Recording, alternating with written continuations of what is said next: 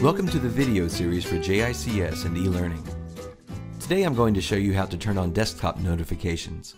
The intended audience for this video is students. Desktop notifications alert you to important events, such as when you are added to a course or when a new assignment becomes available to you. Notifications appear in the lower right corner of your screen, and you can click them to open the page associated with the event, such as the course section's main page or the assignment detail screen. For you to receive desktop notifications, they must first be enabled system-wide by your administrator. When this happens, depending on how your browser is configured, you might see a request like this one asking you to allow the server to send you notifications.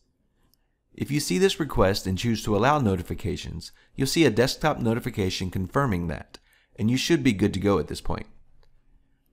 However, if you aren't receiving desktop notifications when you should be, you might need to turn them on in My Profile and Settings.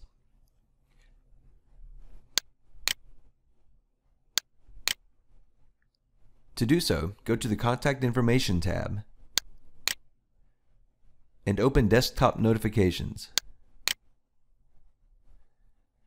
This is where you can enable or disable notifications for your browser. I'm going to switch the toggle to On and click Save. Now my notifications are turned on. And that concludes our video. Thank you for watching.